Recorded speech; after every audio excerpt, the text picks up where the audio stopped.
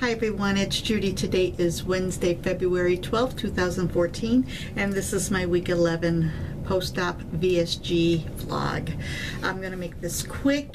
It is late in the evening. It's about 9:45 at night. I just got home from line dancing.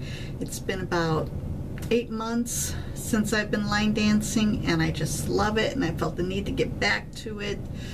I figured if it wasn't snowing on Wednesday, I was going. It's ladies' night, so and I had a great time.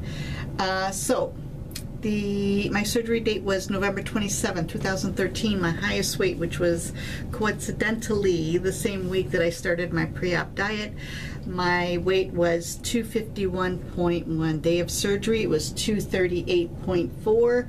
Last week I was 216 even.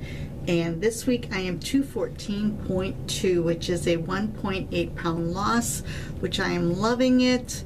I'm one of those slow losers, which is fine with me. As long as it keeps coming off, I'm good. I know in past videos, some people were talking about like a barrier or a weight that they couldn't seem to get past.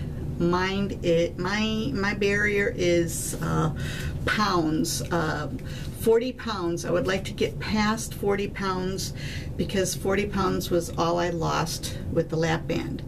So that is my Bermuda Triangle. That is my barrier. That is my wall that I want to tear down. So I think I'm hoping I can do that in 2 weeks. Since I'm a slow loser, it'll take me, 1.5 to 2 pounds a week. So I am hoping in a couple of weeks I will be 40 pounds down. I think I am 36.9 at the moment since surgery. So, but like I said, I'm going to keep this short and sweet. I did create a new Facebook page for my weight loss journey. It's called My Sleeved Life Judy, or you can find me Judy Jackson. Thank you everyone who has accepted my friend request. Thank you very much. And I'm hoping to be able to post more on that page. So again, just came back from line dancing. I gotta hop in the shower.